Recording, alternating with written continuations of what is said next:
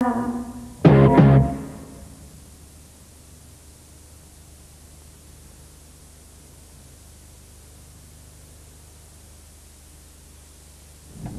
BBC's produced a booklet on the second phase of the American wave, and it's available from BSS, PO Box 7, London W3 6XJ.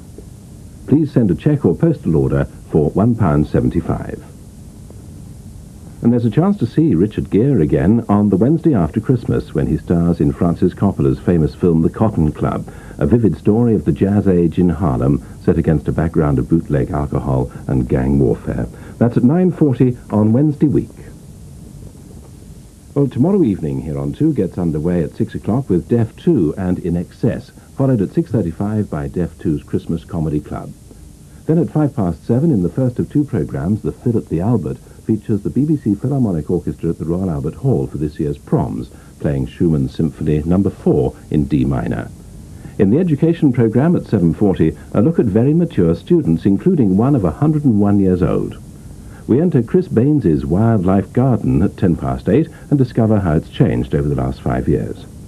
Screen 2 at 9 o'clock is the Scottish comedy Shadow on the Earth, which follows a group of young boys and their belief in aliens. It's the Tracy Ullman Show at 10:10 with Newsnight at 10:30. And then at 11:20 in the last of the series of Cameron Country, we find James Cameron returning to his native Dundee. We're at the Grand Hall Olympia at 12:05 for international show jumping. Rounding off Monday night here on BBC Two. Well, now the time. It's just coming up to 8 minutes to midnight, and BBC Two is closing down. So on behalf of all of us here, may I wish you a very good night. Good night from BBC Two.